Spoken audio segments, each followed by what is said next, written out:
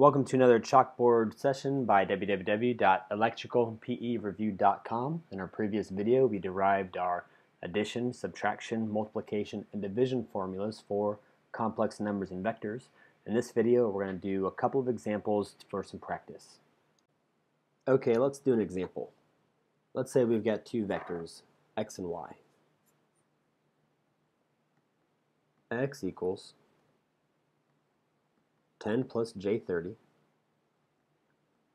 y equals 20 minus j5. I'm throwing in a negative imaginary component just to make sure we really understand how the positives and negatives carry through our math. So first example, if I have these two vectors here, and I'm asked to find x plus y, we're going to add their components. So we're going to have 10 plus 20 plus j, 30 minus 5. Since again, y, the imaginary component, is negative. We carry out our math and we end up with 30 for our real component plus j, an imaginary component of 25. Easy enough. Now what if we're asked for x minus y? Alright, same thing as above, except now we're going to subtract our components. So we're going to have a real component of 10 minus 20 plus j, 30 minus negative 5. We carry out our math.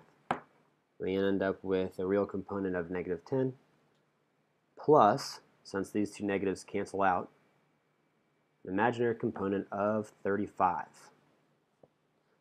And one more example, we're going to say y minus x is going to give us a real component of 20 minus 10 plus an imaginary component of minus 5 minus 30.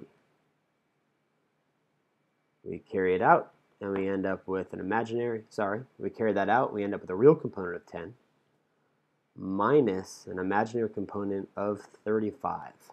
Alright, let's try some multiplication and division. Give me x times y, and we're only so far given our rectangular form. It looks something like this. 10 plus j30 times 20 minus j5. We know we can't really carry this out in rectangular, so the first things first, we need to convert each of these two vectors from rectangular to polar. So we carry that out using the methods we just demonstrated in the last video, and we've got x is going to equal 31.62 magnitude at an angle of 71.57 degrees.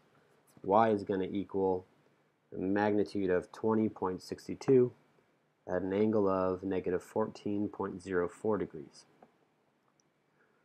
So we continue, x times y.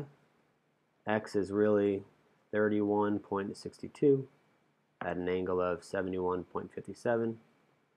Y is really 20.62 at an angle of minus 14.04.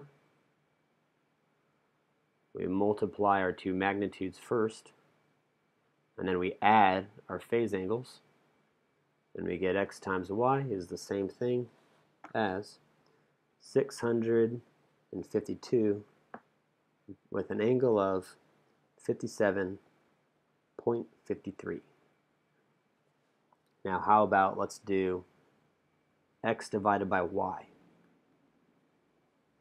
We're going to use our polar form since we already have them, and we're going to do x is 31.62 at an angle of 71.57 degrees divided by y, which is 20.62 at an angle of negative 14.04 degrees. We're going to divide these magnitudes up here, and then we're going to be subtracting our phase angles since we're doing division. So we carry that out and we come up with 1.53 for our magnitude at a phase angle of 85.61 degrees. And how we came up with this is really theta equals 71.57 degrees minus a negative 14.04 degrees.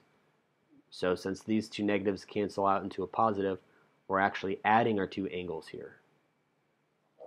Okay, let's do one more example.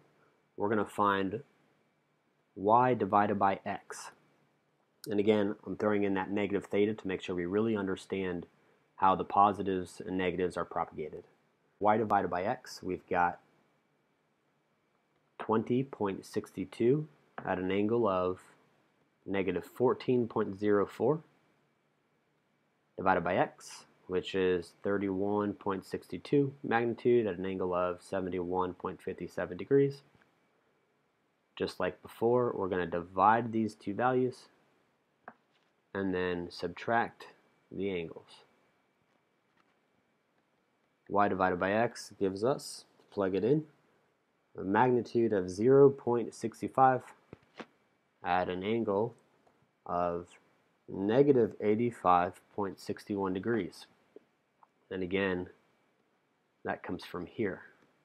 Theta equals negative 14.04 degrees minus 71.57 degrees. Theta equals negative 85.61. Those are examples for addition, subtraction, multiplication, and division. We hope you'd enjoyed this. For more sample problems and our premium review course, please visit us at www.electricalpereview.com.